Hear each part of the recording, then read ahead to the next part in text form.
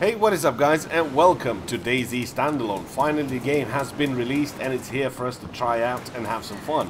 Now, the one thing to remember, this is the pre-alpha version of the game. It's going to be plenty of bugs, stuff is not really going to work properly, but you get to play, you get to test it, you get to send back to the devs, you get to tell them what's working, what's not working, and that, more importantly, you get to play DayZ StandAlone.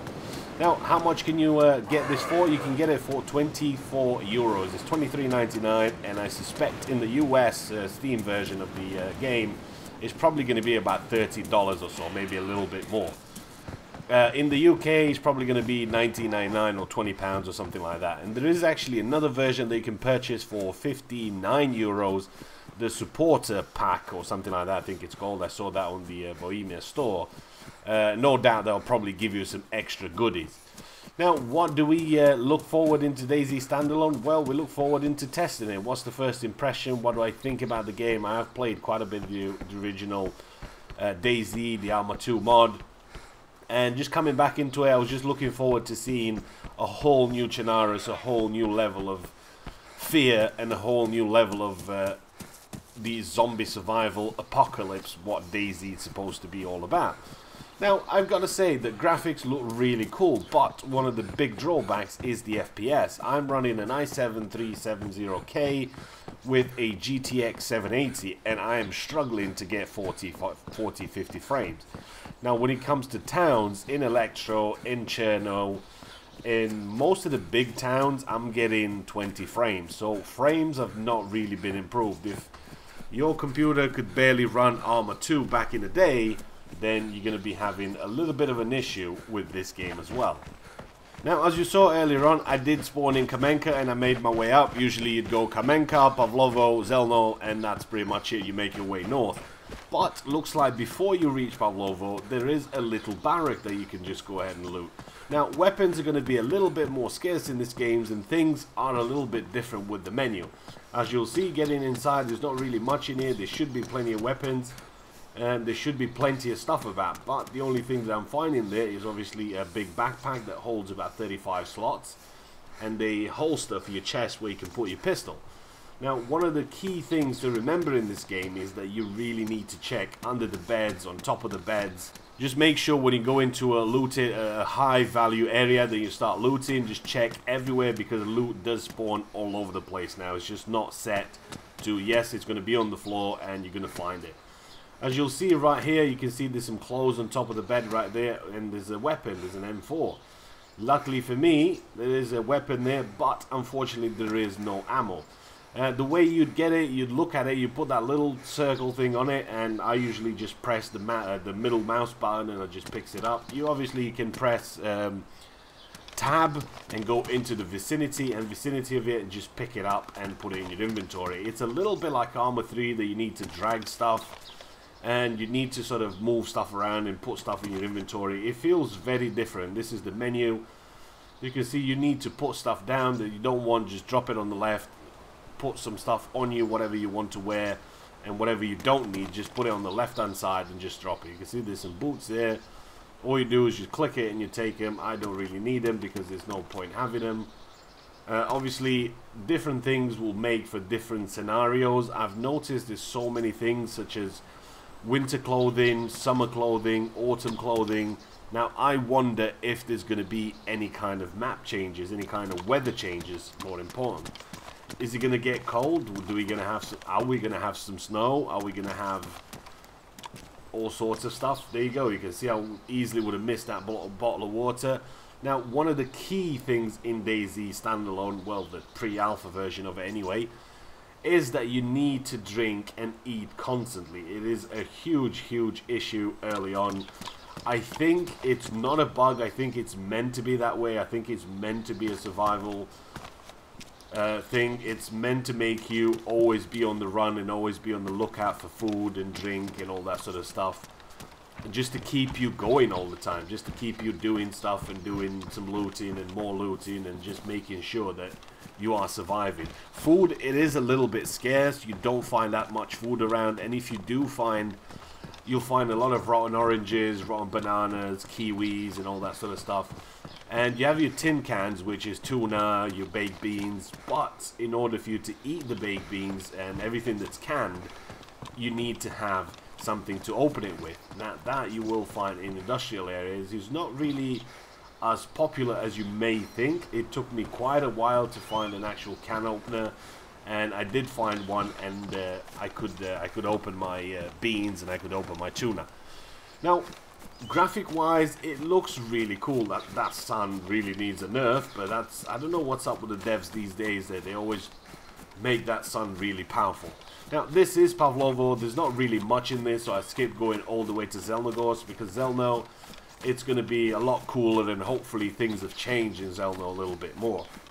And there we go, we've made it to our destination. Now, you know what I am. This is the place where the supermarket used to be, in that big old car park. There was pretty much nothing in it, apart from the supermarket. But now, things have completely changed in DayZ 100%.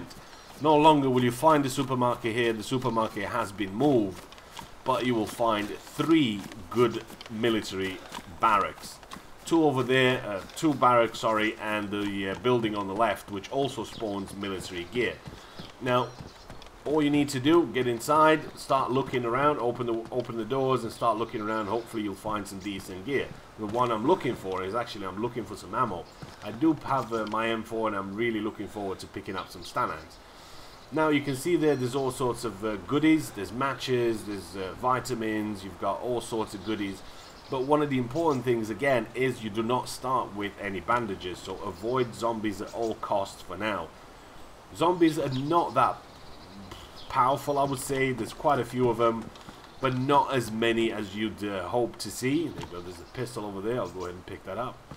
There is a few zombies here and there, but in the open you don't really see that many zombies. You'll find plenty of zombies. There we go, that's my StandAlone over there. Beautiful. Now I'm armed and dangerous. You will find zombies in the cities, but not as many as you think. You'll find a couple, and I suspect this is just because it's a pre-alpha stage, and obviously things will change a little bit in the future. Now, as I mentioned earlier on, drinking and eating is going to be a big problem for you early on. Keep that in mind. If for some reason you start seeing red messages, you see a little message there, I feel run down, I feel dizzy, I feel lightheaded, I feel like I'm going to vomit. Actually, it does say that. As long as the message is in white, you are still good to go for a little bit, but you need to find food.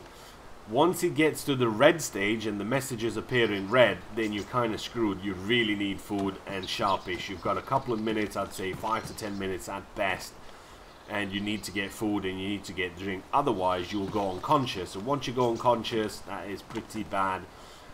You're just going to be stuck in a black screen, and I think the easiest way, rather than waiting, would be a respawn. Now, we did test this last night. We went unconscious, somebody come up, same server, couple of friends together working out, and there's nothing you could do for me. He had medical kit on him, he had defibrillators.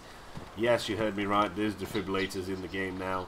He had all sorts of medical goods, and he could not get me back up. Now, this could be just an alpha thing, but I would not be able to get back on my feet once I've gone unconscious. So keep that in mind. Unconscious is more or less the death, as it is for now anyway. If there's a fix for this, or if there's something that you could do, please let me know in the comments if some of you have figured that out, but I have not figured it out just yet.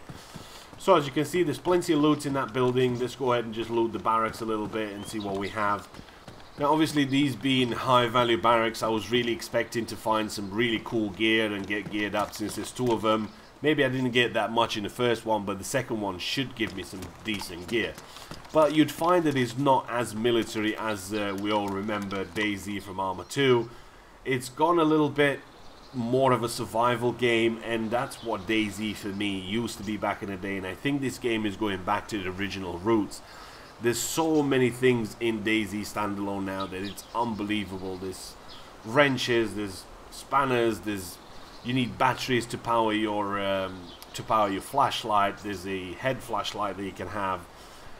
All sorts of attachments that you can attach to your gun. You can have a scope, you can have a suppressor, you can have a bullet in your magazine if you in your chamber if you want to. There is so many things that they've added in, and I'm pretty sure all of them will have a use. I mean, you know, in DayZ, Arma 2 mod used to have quite a lot of things that made no use, such as toilet paper and razors and all sorts of stuff like that. Now you do need pretty much everything that you can find. There's gloves, there's a bit of everything. Helmets, you'll find bike helmets, you'll find all sorts of goodies that will help you along the way. Now, as you can see, didn't really find that much in that barrack. I was really hoping to get some good loot. I'll go and check the other one. I know there's about 25 people on this server, so I am kind of a little bit wary. I don't want to be out in the open because you just don't know how people are going to react, because the game, it's early on. Are they really going to be helpful, or are they going to just start shooting at you early on just to get you geared and see what you have? Maybe you have something better than him. Now, there is no shortage of backpacks. You can see there's plenty of backpacks going around. And also there's plenty of M4s. I must have seen about 2 or 3 M4s at this stage. But the ammo is pretty scarce. You can see there's a rotten apple. Now, I have had rotten apple. I've had rotten banana. There's a canteen. I have had all that. And it kind of makes your stomach go a little bit funny. My stomach grumbles. You get all sorts of messages. You can see there again. I need a drink, I'm feeling hungry. You'll get plenty of them. You don't really need to drink straight away. You can just keep on waiting. But I would say you would need to drink every 10 minutes, something like that. That's what I found anyway. There's another gun up there. But there is no ammo. And I think that's going to be the case. Ammo is going to be really something that you need to look after. You can't just go ahead and start blasting like you did in DayZ and I'll just hop into a barrack and there you go. There's a box with 20 StandAgs and 20 StandAgs SD. It's just not going to be that case. That's what I'm finding anyway. I have made it all the way to the airfield, which you'll guys see in the next video. And also I have some more footage from my first time logging into DayZ, which was last night. Played that with a couple of friends, had a bit of fun. Bandit tried to kill me.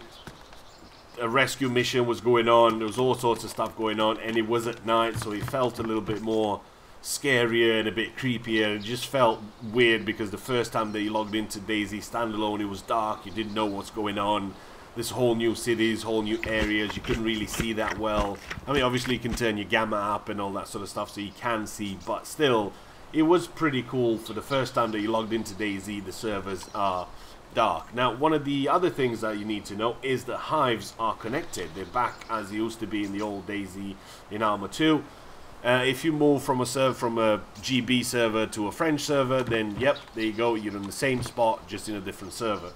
So I suspect it's going to go back to the original state where you do some looting, you have a server where you do your camps, and you're going to have a couple of servers where you play on, and you can always rely on that one server where you have your gear and your loot to go back into. Now you see there, you can pick up clothes, you can split them into rags, and you can use rags as bandages. I'm thinking this is a Carg 98, but it's actually the Mosin 9130. So I think DayZ StandAlone is going to be a whole new different game. It's going to be a whole new experience to the DayZ that we know and love. But again, it's going to go back to the original roots. There is no side chat. You can't just talk to anybody. You can just talk to the people you have on Skype or TeamSpeak if you have any of that installed. You can talk to somebody in the vicinity, which is your direct comms, which is about 50 meters or so. One of the other cool things about it is that maps, you can no longer just find a map and that's it for the whole of Chinaris. You will find parts of the map. So you'll find map just for the airfield and a little bit lower, which is Vybor and so on and so forth. Maybe you'll find map for the east airfield. You'll find a map for the coast. So there's maps that go together. They're split into 4, so you can have a little bit of a map. Obviously, since we've played DayZ for quite a while, personally, I've never needed a map. I know where I'm going because I've just played it for so long that I don't actually need compasses. I don't need maps. I don't need any of that. I just know exactly where I'm going, so I can just get there. But I really like the way they've done it, and I really enjoy the new, fresh feel of it. Yes, it's going to be an alpha. Zombies going to be bugged as hell and glitched, and they're going to hit you through buildings as they do. There, that's a faggot right there. That's a bundle of sticks. Yeah, that's right. Yeah, so zombies are pretty glitched out. FPS is quite a huge issue still. I was really hoping that they're going to stick an engine in there and it will get to actually play DayZ StandAlone at decent FPS. Like I said, i7 370K with a GTX 780 and I'm struggling getting decent frames on normal. So I don't know if I need to go to lower quality, if I need to change some stuff, but I did mess around a little bit with my settings and I didn't really get that much of an improvement. You can get a lot higher quality by putting this to 200%. I'm on 1920 by 1080. You can put it up to, that's 100%, and you can put it to 200% and get a lot better quality, and that looks pretty amazing. But doing that, I have lost about 40 frames just doing that alone. I don't know how that works, and I suspect this would be something that they'll look at and they'll try and fix it along the way. So first impressions of DayZ StandAlone looks really amazing. There's a lot of potential, there's a lot of gear that you need to be getting used to again, and DayZ feels fresh and it feels like a whole new different game. Do I recommend you buy it early on? If you can't wait for the DayZ StandAlone to actually get a couple of patches and some updates, then do buy it. It's only going to cost you a little bit, 23 euros in the EU and about 30 or so dollars in the US.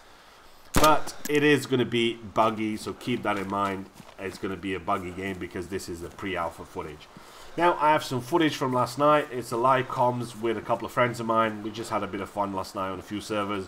Hope you guys enjoy it. I'll bring you some airfield footage later on today. I've got that recorded. And that's pretty much it for me. Out. Yeah. Oh, I see a dude. He's got a gun. I'm going for it. There's nothing up here, Joe. I didn't find it. Oh my fuck, man! It's like a whole city up here. There's a dude up here with a flashlight. You said there's nothing? No, I just saw a dude. I just saw a flashlight running over to investigate. Yeah, dude. There's all kinds up here. That fucker just shot at me. Take care, man. I need to eat something. I fucking hit him with my fucking thing. I hit him again. I hit him with my shovel, man. A shovel? I hit him a few times with a shovel. I'm still hitting him. He got a gun on him and everything. Like, he's bleeding and shit. I don't know what the fuck is going on. Yeah, hold on.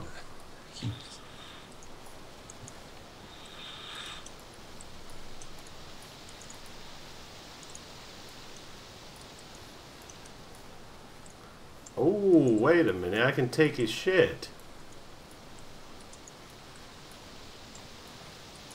Quick. I think I killed him, dude, with my shovel. You beat him to get to death with a shovel? I think so, yeah. I'm taking his shit now. I guess you're going to be a bandit as well, Shosho. Well, unless he was a bandit. Take gray head torch. Dude with the Enfield. Get down. Get down with the Enfield. I hear you guys. There you go. Alright, just stay down. We're cool. We ain't gonna shoot you or anything. Just stay cool. Are you by the light, Shosho? Alright, dude inside there with the flashlight. Put the flashlight away. Stone, is that you firing? Yes, I just shot Joe. I'm very close to you. Jimmy. Yes. Jimmy, just stay cool. We ain't gonna kill you. Don't worry. Dude with a flashlight inside this building. Turn the flashlight off. He's complaining about me shooting. Just come out. Jimmy, just get going, man. If you want to go somewhere, just keep going. You cool? Are you glitched in there or something? I'm stuck in here, bro. Alright, hold on. No, you're out, you're out, you're out. Oh shit, you're back in. Oh fuck. Hold on. Yeah, I can't get out. Oh, he says he couldn't get out. Yeah, it's working. You're hitting me. Keep doing that. Alright, cool. For no reason. Ah, this is selling. There's no entrance to go down. Dude, there's not really a lot that we can do for you, man. Sorry. Just keep crawling. You're probably gonna break your leg. Keep trying, keep whatever, and then eventually work. If not, change servers or something. Yeah, dude. See if that If helps. I change chambers, it's persistent. So I Oh. just end up in the same building at a different Well, unless you Oh, just, shit. just come out, I'll shoot you in the fucking head, and that's it. That, at least that'll help. How do I mean, I can't really I just get out. Oh, who's Yeah, shooting? if you can shoot me, go ahead and shoot me. you're at. Oh, there you go. There you go. Oh, I killed him. Is he out? Yeah. I think that's it. Oh, he's dead. Okay. You're an evil. You're an asshole. Sorry, Shosho. dude. Fuck. You should just I'm leave his not- body for him. Yeah, just leave his body. body. Yeah, just let him have his gear. Yeah. Stone. Dude, He's if an you can, apple. if you're still alive or something, and you can hear anything, then come back for your body. I don't think he can because I'm already getting the. Yeah, he ain't got nothing. Fortunately, I'm gonna have to take his apple because I'm hungry. It's survival of the fittest, motherfucker. I mean, I wasted precious bullets on him. I get an apple for it. Why not? Okay, where are we going? North.